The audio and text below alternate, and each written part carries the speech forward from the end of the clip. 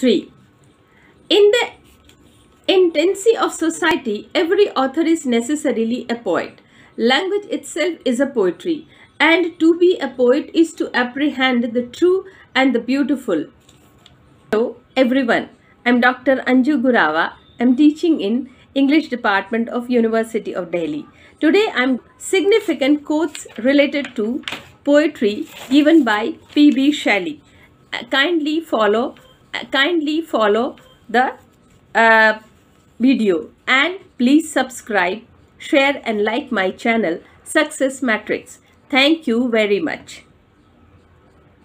The poet or those who imagine and express this indestructible order are not only the authors of language and of music, of the dance and architecture and statuary and painting. They are the institutions of laws and the founders of civil society and the inventors of the art of life and the teachers who draw into a certain propinquity with the beautiful and the true, that partial apprehension of the agencies of the invisible world which is called religion.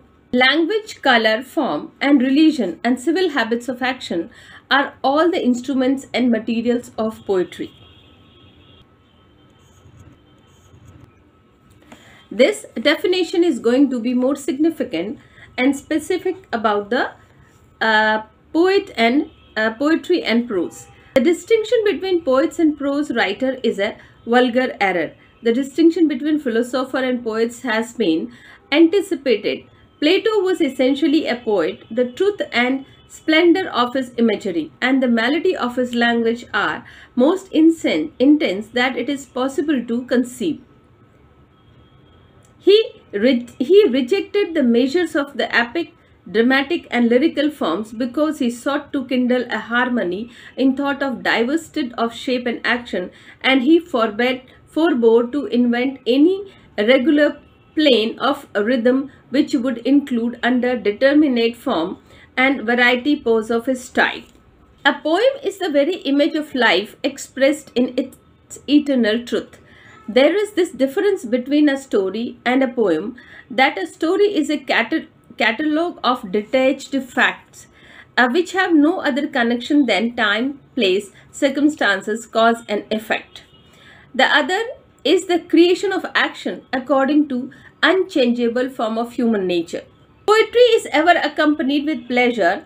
All spirits on which it falls upon themselves to receive the wisdom which is mingled with its delight. You would read, a poet is a nightingale who sits in darkness and sings to cheer its own solitude with sweet sounds.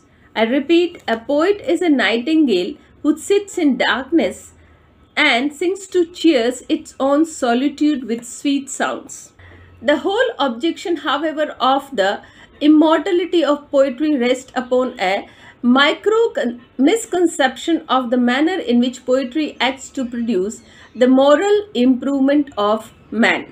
Poetry alone in form, in action or in language, which has rendered its epoch memorable above all others and the storehouse of examples to everlasting time. I repeat, poetry alone in form, in action or in language, which has rendered this epoch memorable above all others and the storehouse of examples of everlasting time. Poetry is a word of lightning ever unsheathed, which consumes the scabbard that would contain it, and thus we observe that all dramatic writings of this nature are unimaginative in a singular degree. Now next pair I am reading, this is very much related to the how the poetry is a reason for the social revolution, and this is very significant paragraph. The connection of poetry and social good is more observable in drama than in whatever other form, and it is indisputable that the highest perfection of human society has ever corresponded with the highest dramatic excellence, and that the corruption or the extinction of the drama in a nation where it has once flourished is a mark of a corruption of manners and an extinction of the energies which sustain the soul of social life. But as Machiavelli says of political institutions, that life may be preserved and renewed if man should arise capable of bringing back the drama to its principle. The next para. Poetry ever communicates all the pleasures which men are capable of receiving. I repeat, poetry ever communicates all the pleasures which men are capable of receiving. In essence, poetry in Rome seemed to follow rather than accompany. The perfection of political and dramatic society of Rome lived in its institutions. For whatever of beautiful, true and majestic they contained could have sprung only from the faculty which create the order in which they consist. It is probable that the poetry of Moses, Job, David, Solomon, and Isaiah had produced a great effect upon the mind of Jesus and his disciples. The next quote is very significant from the point of view of the slavery and the freedom of women. The abolition of personal slavery is the basis of the highest political hope that it can enter into the minds of men to conceive. The freedom of women produced the poetry of sexual love. Love becomes a religion and of whose worship were ever present. Homer was the first and Dante the second epic poet. That is, the second poet, the series of whose creations bore a defined and intelligible relations to the knowledge and sentiments and religion of the age in which he lived, and of the ages which followed it, developing itself in the correspondence with their development. The age immediately succeeding to that of Dante, Petrarch, and Boccaccio was characterized by a revival of painting, sculpture, and architecture. Chaucer caught on the sacred inspiration, and the superstructure of English literature is based upon the materials of the Italian invention. And these are the most famous poets as well: Dante, Petrarch, Boccaccio, Chaucer.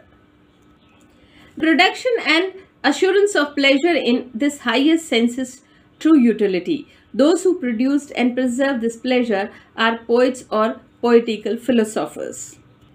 This next paragraph would make you understand how significant the poetry is for the world and all civilizations.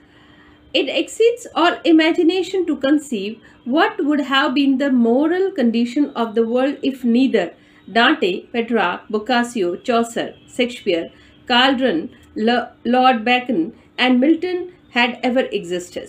If Raphael and Michelangelo had ever been born, if the Hebrew poetry had never been translated, if a revival of the study of Greek literature had never taken place, if no of the ancient sculpture had been handed down to us, and if the poetry of the religion of the ancient world had been extinguished together with its belief, the human mind could never accept by the interventions of these excitements have been awakened to the inventions of the gross science, and that applications of analytical reasoning to the aberrations of society, which it intended to exalt over the direct expressions of the inventive and creative faculty itself. The next para, according to the poetry in these systems of thought is concealed by the accumulations of fact and calculating process. There is no want of knowledge respecting what is wisest and the best in moral, government, and political economy, or at least what is wiser and better than what men now practice and endure. This is the most significant para for the creation of poetry. The function of the poetical faculty are twofold. By one, it creates new materials of knowledge and power and pleasure. By the other, it endangers in the mind a desire to reproduce and arrange them according to a certain rhythm an order which they may be called the beautiful and the good. Further, P.B. Shelley says that I appeal to the greatest poets of the present day whether it is not an error to assert that the finest passages of the poetry are produced by labor and study. Further, he says, for Milton conceived the Paradise Lost as a whole before he executed it in portions. We have his own authority also for the muse having dictated to him the unpremeditated song. And let this be an answer to those who would allege the 56 various readings of the first line of the Orlando Furioso. Compositions so produced are what mosaic is to painting. Compositions so produced are to poetry what mosaic is to painting. The next lines are more significant. The enthusiasm of virtue, love, patriotism, and friendship is essentially with such emotions, and whilst they last, self appears as what is in an atom to a universe. Poets are not only subject to these experiences as spirit of the most refined organizations. Poetry redeems from decay the visitations of the divinity in men. Poetry turns all things to loveliness. It exalts the beauty of that which is most beautiful, and it adds beauty to that which is most deformed. How a poet could be so reformed and wise, and let's understand it from the perspective of P.B. Shelley. He says, a poet as he is the author to the others of the highest wisdom, pleasure, virtue, and glory. So he ought personally to be the happiest, the best, the wisest, and the most illustrious of men. As to his glory, let time be challenged to declare whether the fame of any other institutions of human life be comparable to that of a poet. That he is the wisest, the happiest, the best, inasmuch as he is a poet, is equally incontrovertible. The greatest poets have been men of the most spotless virtue, of the most consummate prudence, and if we would look into the interior of their lives, the most fortunate of the man, and the exceptions as they regarded those who possess the poetic faculty in a higher yet inferior degree, will be found on consideration to confine rather than destroy the rule. How a poet is different from common people or common man. And Shelley says, a poet becomes a man and is abandoned to the sudden reflux of the influences under which others habitually live. But as he is more delicately organized than other men, and sensible to pain and pleasure, both his own and of the others, in a degree unknown to them, he will avoid the one and pursue the other with an order proportioned to his difference, and he renders himself obnoxious to calm when he neglects to observe the circumstances under which these objects of universal pursuit and flight have disguised themselves in one another's garment. In the last two segments, one he says for poetry and the other he says for the poet. He says, finally concluding, the most unfailing herald, companion and follower of the awakening of the great people to work a beneficial change in opinion on institution is poetry. And finally he says, poets are the hierophants of an unapprehended inspiration, the mirror of the gigantic shadow with futurity cast upon the present. And he says, poets are the unacknowledged legislatures of the world. This is the most famous quote of P.B. Shelley regarding the poetry, and I repeat, poets are the unacknowledged legislatures of the world. Thank you for listening and watching. Please subscribe my channel, Success Matrix. Thank you so much.